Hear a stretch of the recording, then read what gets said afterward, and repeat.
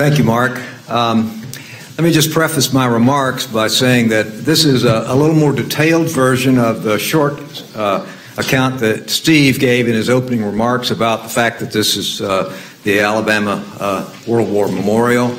And if you want the full version, I'll put in a plug for the anthology that Marty Olaf edited and put together. The longer, fuller version of the story is in Marty's anthology.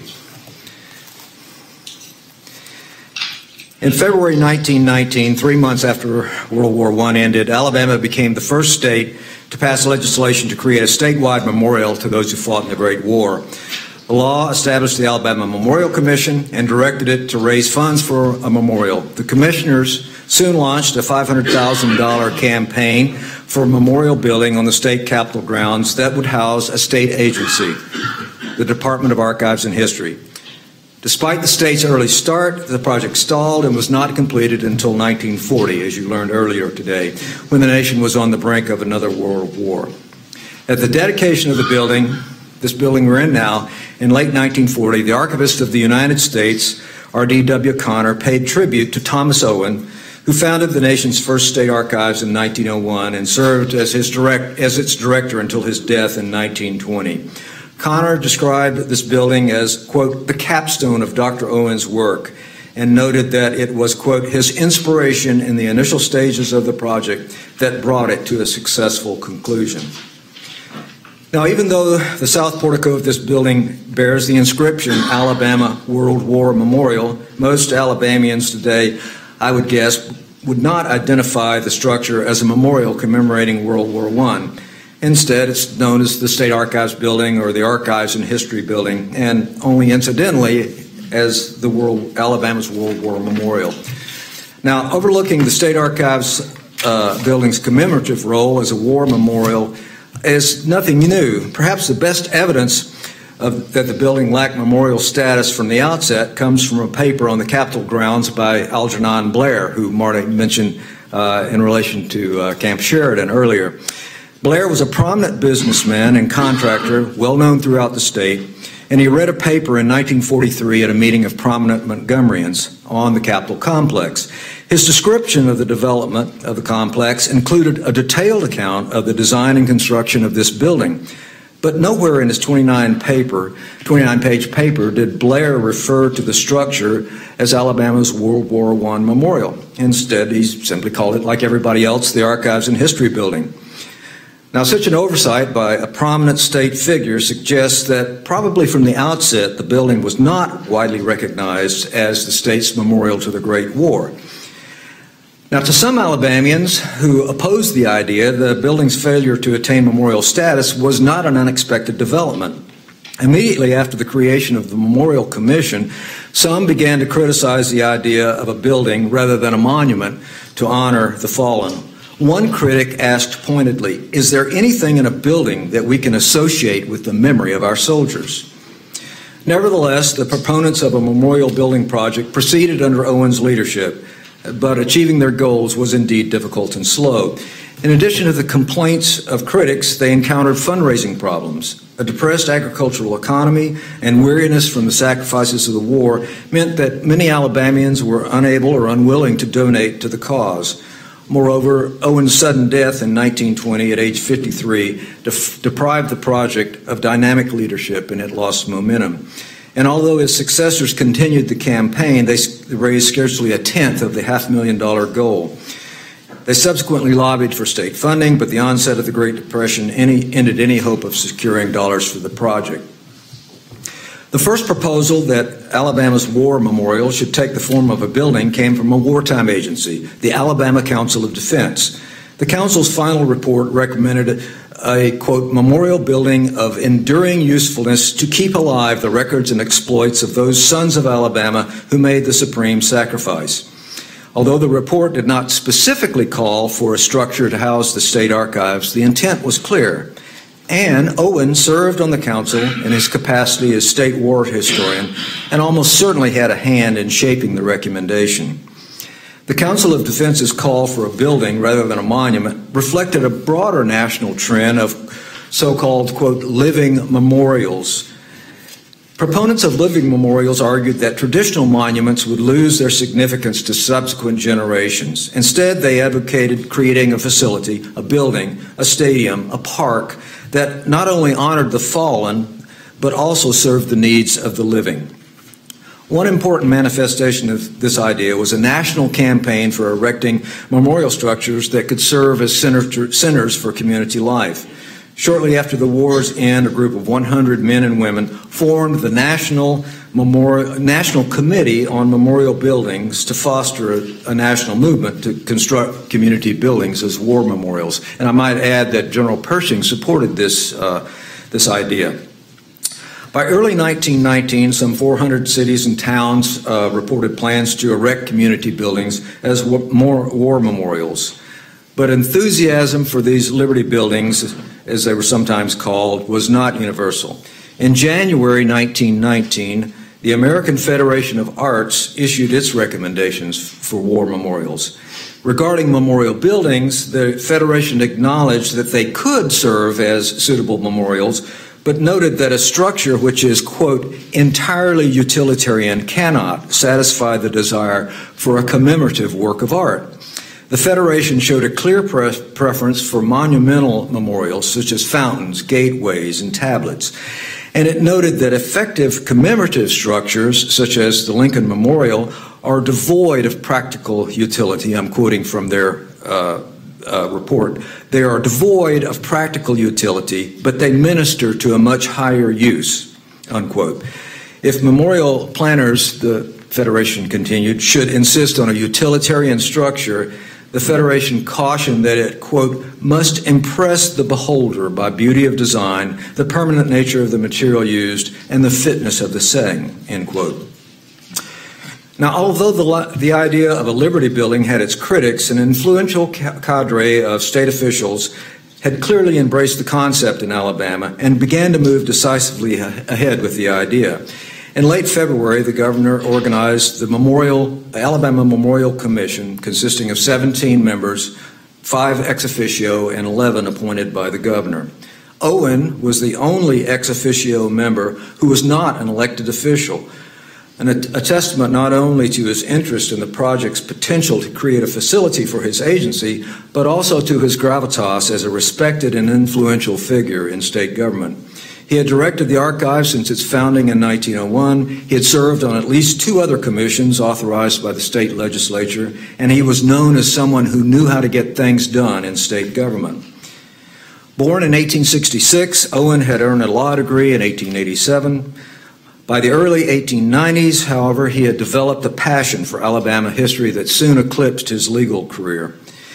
In 1893, he married Marie Bankhead, daughter of John Hollis Bankhead, an experienced politician who would later become a leading member of Alabama's congressional delegation. Marie's brothers would later become influential leaders in Congress during the Roosevelt administration, and her niece Tallulah added glamour to the Bankhead name. In short, Owen married into one of the most politically influential families in the state of Alabama. In early 1919, the outgoing governor urged the legislature to create just such a commission as had been recommended.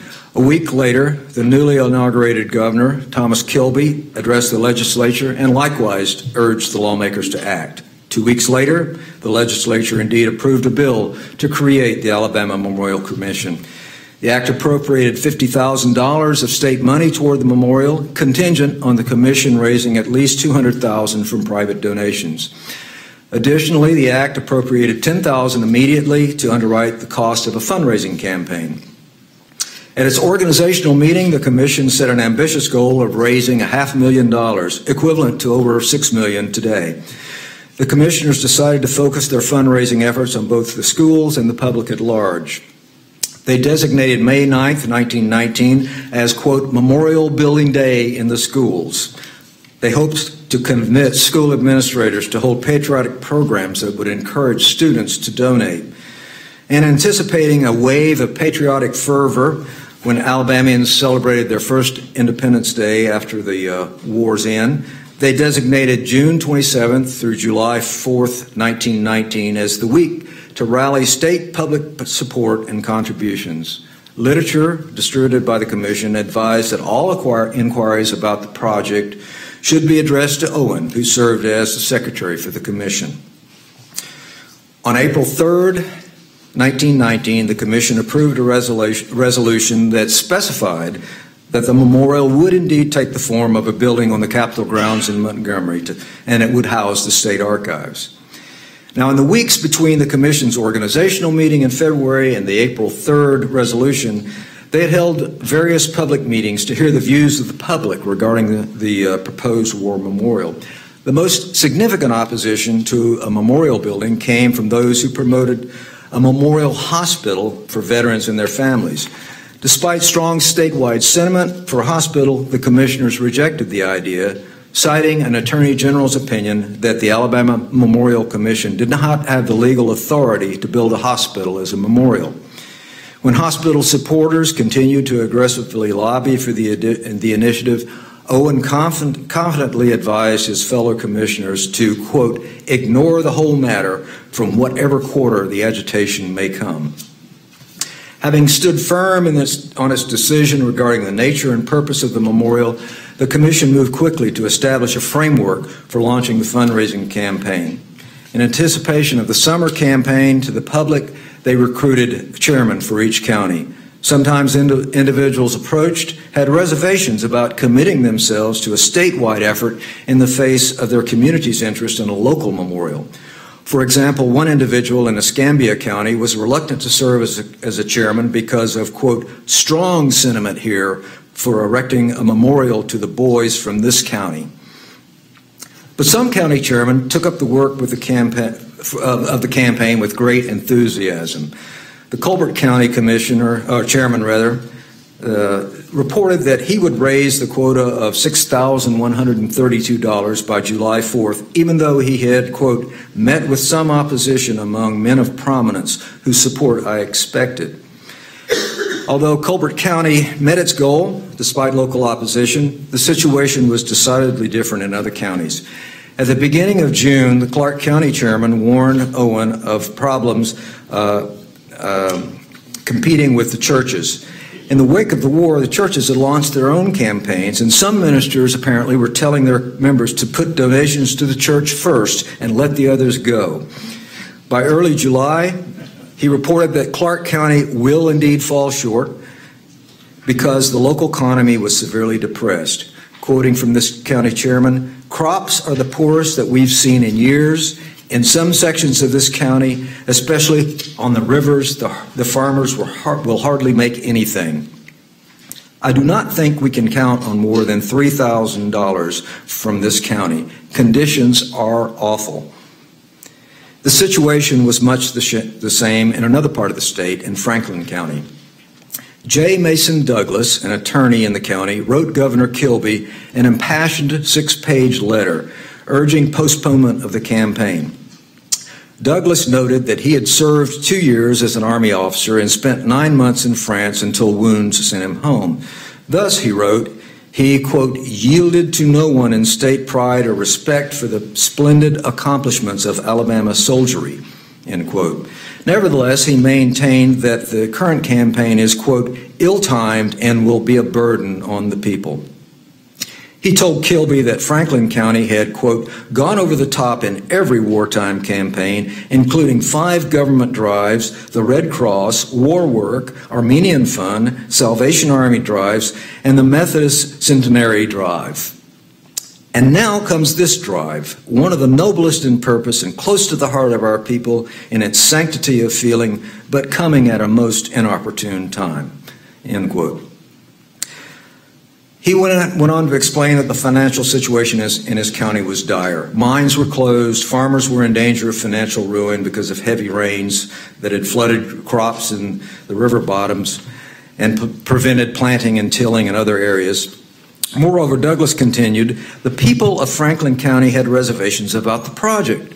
According to Douglas, they, quote, do not understand what this memorial is to be. They know, of course, that it is to be a building, but such a memorial does not reach their hearts and imagination. He summed up the problem by reflecting on the purposes of memorials. He kind of lectured the governor here. He said, There are two values in memorials. They may be combined or they may be separate. One is sentimental, the other practical. In the eyes of the average man, the present memorial form does not assume either. It is too much of an administrative building to serve a sentimental value, and too remote from everybody, save a few, to serve a practical value. I wish that all buildings of the state, regardless of their purpose, might be held in the respect with which the Athenians are wont to regard their buildings. But this is not Athens, and our people, rural and remote from Montgomery, fail to understand the matter. And Douglas concluded by urging the governor on behalf of his fallen comrades to postpone the campaign until fall. He said, if the dead could speak, they would not rush the people into a premature plan at a premature time. And speaking as one of the living who has been there, there is no such pressing need for immediate construction as to justify this undue burden upon the people. It is easy to make eulogistic speeches. It is easy to make glorious statements. But wait for better times, for the return of full prosperity, for the return of all our soldiers, and then go forth in sleepless vigilance to secure an unprecedented support from all the people. Well, obviously, the plan proceeded despite Douglas's objections, and Owen replied to critics who questioned the value of a memorial building in the state capitol by citing the examples of Westminster Abbey, where he said for hundreds of years all England has turned to as a point of inspiration, and Battle Abbey in Virginia, which, quote, in which thousands of relics of the Civil War are assembled. Like these sites, Owen believed, a war memorial building in Alabama would stand for generations, quote, as an honor to the men of this generation who shared in the great battles for world liberty. Despite Owen's confident rhetoric and his admonitions to persevere, the campaign nevertheless faltered. The economic situation, weariness over war-related fund drives, skepticism over the idea of a memorial building all proved quite daunting. But perhaps the most damaging blow was Owen's sudden death. Throughout 1919 and the early months of 1920, Owen had worked tirelessly to raise the funds for the project. He told one county chairman that he was incredibly busy because most of the Alabama Memorial Commission's work fell to him. Nevertheless, he said, I am, quote, willing to sacrifice everything for it. 9 months later, he dropped dead from a heart attack. The loss of his leadership and steady hand crippled the campaign. 1 week after Owen died, the State Archives Board of Trustees selected his wife, Marie, to succeed him as director. Marie Bankhead Owen, in fact, suffered 2 devastating losses in March. At the beginning of her month, her father, Senator John Bankhead, had died, and by the end of the month, she was a widow.